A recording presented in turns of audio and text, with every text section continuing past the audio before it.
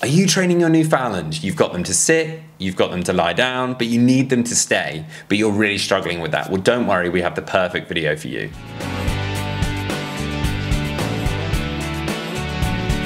Welcome back to the Fenrir Newfoundland Show. My name's Joe and I'm a certified canine leader here at FenrirCanineLeaders.com. We are dedicated to helping you learn everything you could possibly want to know about the Newfoundland and then how to become a high-level canine leader so you can raise your very own. So if you're new here, don't forget to subscribe and turn on that notification bell so you never miss a future upload. Getting your Newfoundland to stay can be quite a challenge. So today we're going to be tuning into a webinar that the canine behaviorist and founder of FenrirCanineLeaders.com, Will, has recorded all about how to get your dog to stay. So over to you, Will. So teaching a dog to stay is one of my absolutely impeccable manners-based obedience tricks, as it were. When I help people with my Perfect Puppy course in training dogs, one of my mandatory obedience things is a really good stay. Now, stay can feel a little bit more difficult to teach. We go into it at length over on my Perfect Puppy course, but I wanted to give you kind of the foundations and principles behind how we teach a dog to stay in this quickfire webinar. Now, with most obedience tricks, we can usually utilize a lure-based approach, so we can get something that the dog's interested in. I teach it with a piece of food. Some people will teach it with a luring stick or marker, and we lure the dog into the position that we want them to be in. Then when they're in that position, we then mark it with our verbal cue, and then we positively reinforce that behavior, and we repeat that and we drill that, and we can start to build on top of that, and that teaches the behavior or the trick that we're trying to teach our dog. It's a little bit different with stay because we can't necessarily lure them into a stay. So because we've already taught the dog a rock solid sit, we can build stay on top of that by free shaping the behavior. What that means is that we teach the dog the sit and we put them into the sit position. Then we use our verbal marker first of stay, and we ask for a very short period of time of the dog's remaining in the sit behavior. Then we praise and reinforce that, and once we've asked them to stay, we give them a second, so it might look like this. If we use my dog Sully as an example, Sully sit, good sit, Sully stay, good stay, and then they get the reward on the good stay. So we've marked them. Now in the dog's mind, they'll be a bit confused to start with. Then what you want to do is simply build up the amount of time, distance and distractions that you ask that stay behavior in. So we start like all building blocks and foundation layers of teaching a dog to learn a new behavior under very low distraction. Set them up for success and make it as easy as possible for them to achieve that success. We can then celebrate that success and positively reinforce those behaviors that we're trying to teach. So we ask them to stay. We might ask for half a second and reinforce that. Then we ask to increase that time slowly to 2 seconds, 3 seconds, 5, 10 seconds, 20 seconds, and you'll be able to get a dog to remain in a stay for extended periods of time.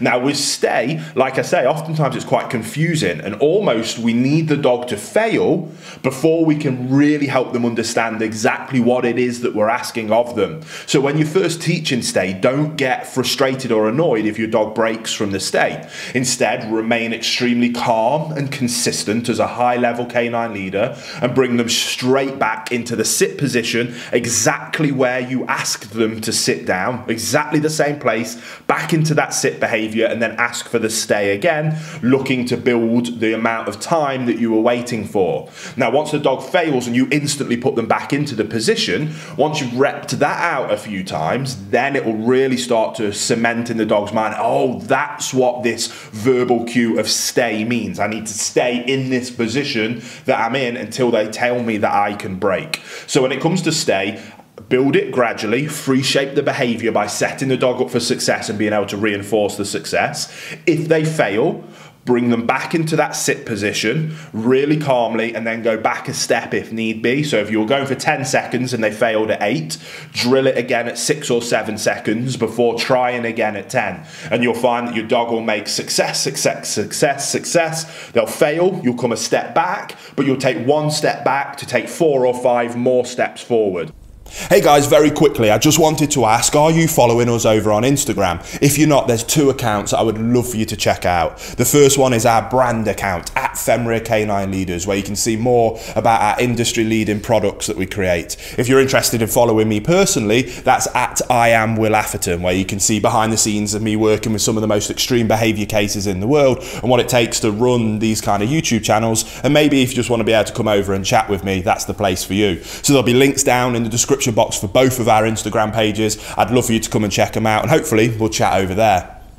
Then we can start layering up distractions, time and distance in different circumstances. When maybe you go outside, there's no other dogs or people, but just the fact of being outside with different sights, smells and sounds adds a layer of distraction. What that might mean is that you need to bring the time back because you brought in new distraction, and then you build up on those layers of distractions. Superb. And we just do this incrementally, step by step by step, until you can have a dog in a sit and stay no matter where you are for as long as you tell them to. It doesn't happen overnight. It takes weeks into months into years of constantly practicing, constantly drilling it, constantly training it, and constantly taking those incremental steps. And over time, you'll be able to go into Times Square, put a dog into a sit and stay, and they will remain there until you tell them to break. People only fail when they expect too much of their dog and go too much too soon. So take your time. This is something that can be taught very positively. You can make a very fun game out of it. And if you find yourself getting frustrated,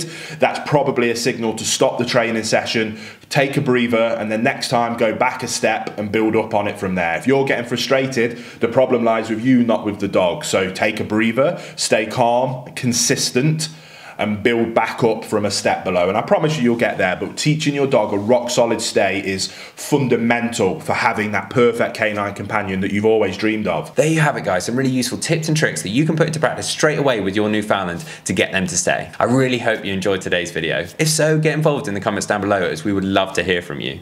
Don't forget to subscribe and turn on that notification bell, as we have 2 dedicated videos coming here every single week. So I can't wait to see you in the next episode of the Fenrir Newfoundland Show.